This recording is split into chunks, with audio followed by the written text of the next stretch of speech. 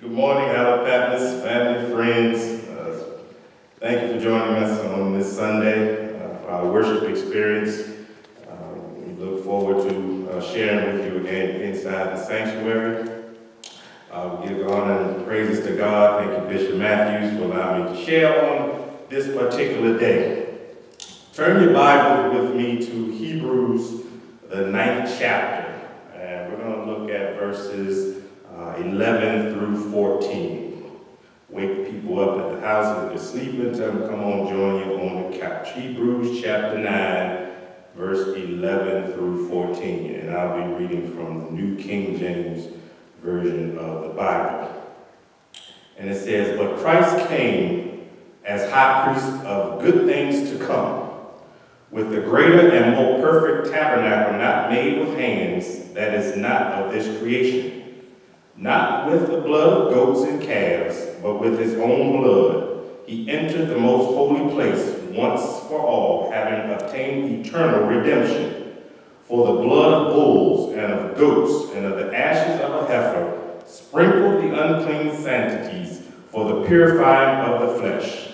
How much more shall the blood of Christ, who through the eternal Spirit offered himself without spot to God, cleanse your conscience from dead works to serve the living God." For as long as the Holy Spirit requires me today, I want to preach from the subject, I've got you. And when I say I got you, I'm not saying that Eric has you. Jesus wants you to know that he's got you. And during this month of April, we had Easter, we had communion on the second Sunday. The bishop preached on last week after the resurrection.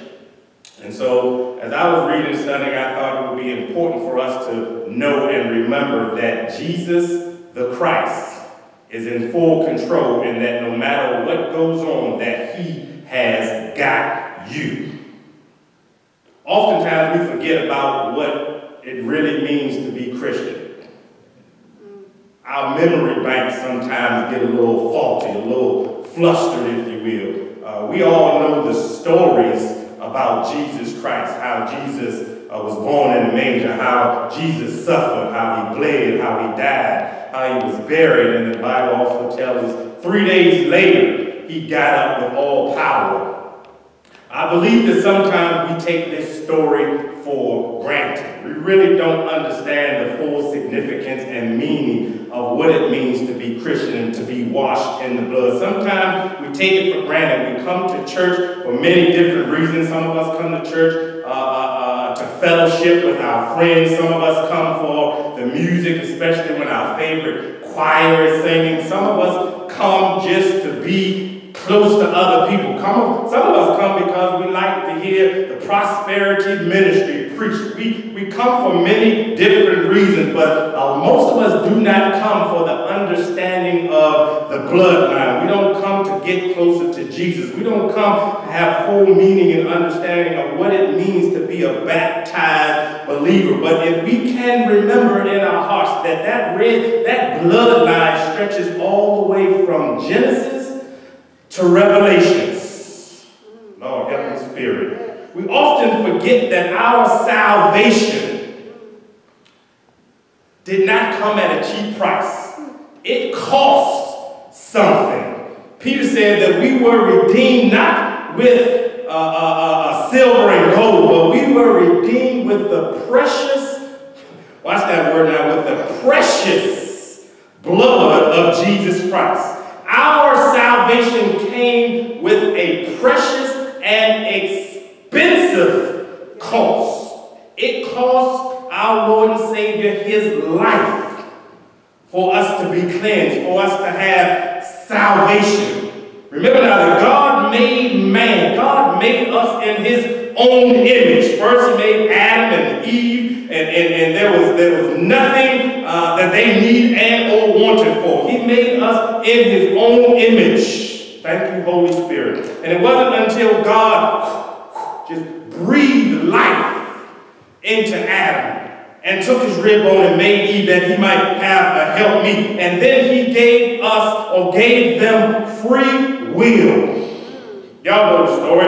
And Satan came on the scene, and the snake came to the woman, and the woman got Adam to eat the apple, and at that point lost all sense of responsibility, because before all of this, they were naked and unashamed. And then after they ate of the fruit, God came and walked and said, Adam, where are you? He said, I was hiding. He said, wow, you don't have sense enough to hide. Why are you hiding from me? Did you do what I told you not to do? Did you eat from the tree?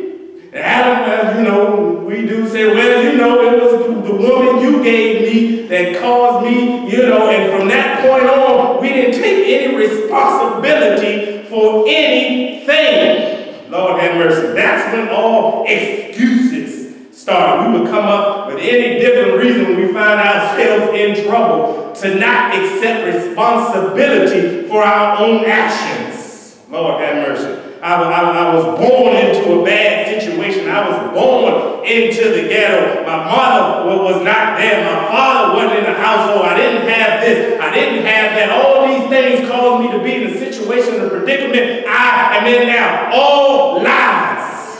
Because how many times have you heard about the goodness, the grace, and the mercies of Jesus Christ? How many times have you heard the gospel preached? It doesn't matter where you came from. What matters is where you're going, and how do you know, and how is your relationship with Jesus the Christ? Yes. Trying to be the victims all the time. Somebody introduced you to Jesus through your life. So it doesn't matter. Stop dwelling on the negative and think about the positive. Because God can and will change your situation. Because he started that bloodline. And it was God, in fact, that gave the first blood sacrifice. Because Adam and Eve had Cain and Abel, and Cain came with the sacrifice of food from the ground, and God rejected it. And then Abel gave his sacrifice of blood of the slaughtered animal, and God accepted it. And Cain got so upset he killed his brother. And God came back and said, what is your brother? What happened? What, am I my brother's keeper? Cain didn't understand, but Abel understand, even without the law already being in effect, that you needed to come with a blood sacrifice. And through the death of Abel, God then went back to Adam and Eve. He knew that the figs that they covered themselves with was not enough. So he took the animal and he killed the animal, and then he covered them. So God gave up the first sacrifice. But how many of us know that it was not just Cain, it was not just Abel that was going to be required to give up a blood sacrifice? Because from that point on, God required, the Bible says, a blood sacrifice. It didn't matter if it was a goat. It didn't matter if it was a bull, a dove. If you didn't have any money, you can go into the forest and you can get a squirrel, a dove, and you would kill them and give the best that you had through a blood sacrifice to God. Blood. God just didn't want anything, but he wanted the best that we had to offer. The blood. God wants us to stay in right relationship and covenant with him, and it's only through the blood that we are yet able to do that. Some of us dibble and dabble. We get under the covering of the blood, and we come into the house, but then we got one foot in and we've got one foot out. The blood is sufficient enough to cover us wherever we may be, but wherever we may go. But God wants us to stay inside the circle, inside the sphere of his covering. It's all about the blood. Not who you are or where you are in your nationality or your denomination. You can be black, white, red, or blue, or green. It doesn't matter who you are. The blood is sufficient enough to cover you. You can be Baptist, Catholic, Protestant, Methodist. It doesn't matter what denomination you are, because your denomination is not what's going to get you into heaven. The blood came streaming down. When you're covered by the blood, death will skip over you. Death will walk by you. Death will, we say, pass over you when you're covered by the blood. All throughout the Old Testament, you see them coming with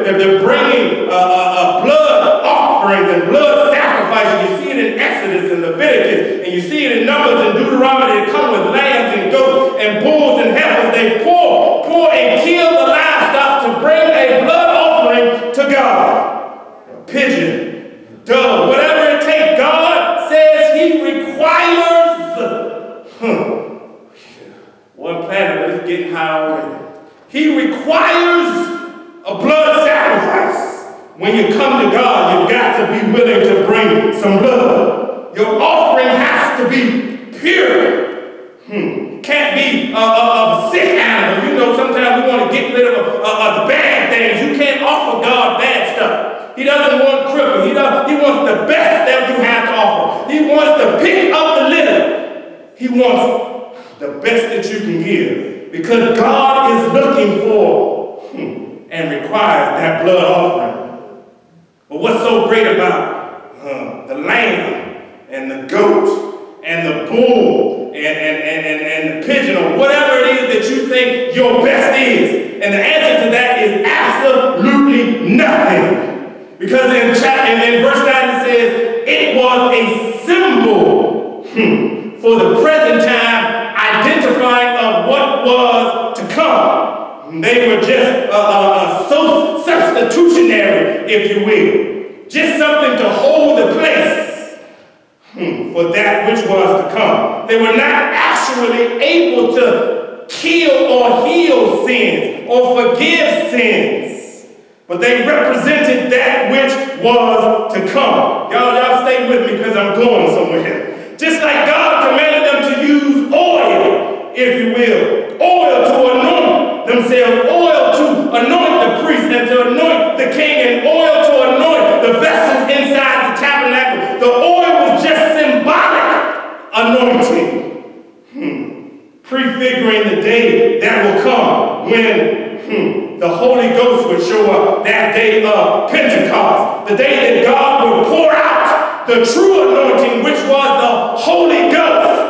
Just like Peter said that when God anointed Jesus of Nazareth, that was not a substitute. That was not with olive oil, but God poured out into him the true anointing. Lord, help me, Holy Spirit. A true anointing. And I know we constantly anoint one another with oil. We anoint our houses. We anoint our children. We anoint things as a symbol, Lord, of that which is to come. The true anointing. The blood of the Lamb. And it's just like that symbolic anointing. That's what the lambs meant. That's what the goats and the pigeons meant. They were only substitutes, holding a place, prefiguring the day when Jesus would come and say, I got you. Because God requires a sacrifice. Because God requires the blood. I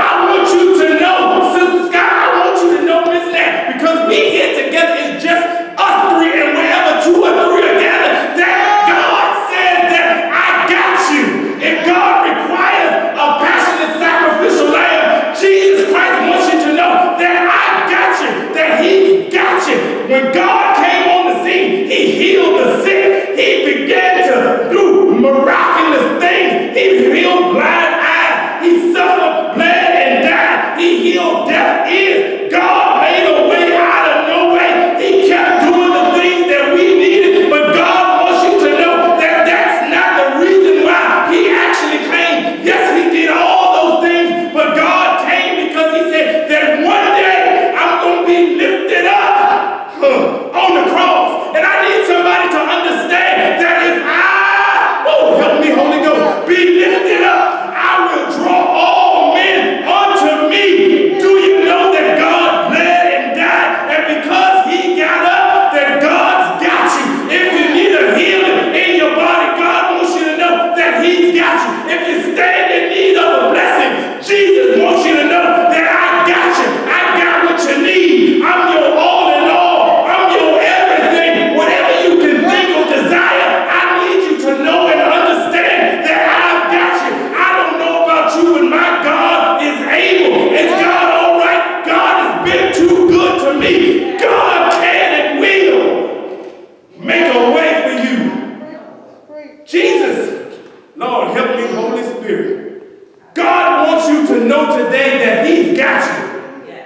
No need to be afraid of this COVID situation. And for all of you to say, I'm not going to take the shot, I don't want it, I don't understand it, I don't need it. When God brought the pandemic into the land, He knew that one day He would cleanse us. He would make a change. And if He's provided a vaccine, what are you waiting for? What other blessings are you waiting for? God is telling somebody today that I got you. Don't be scared. Don't be afraid. Do what you gotta do because I got you. I picked you up, planted your feet on solid ground. I got you. Stop acting scared. Act like you got a God. Act like you know who you are. And act like you know who you are.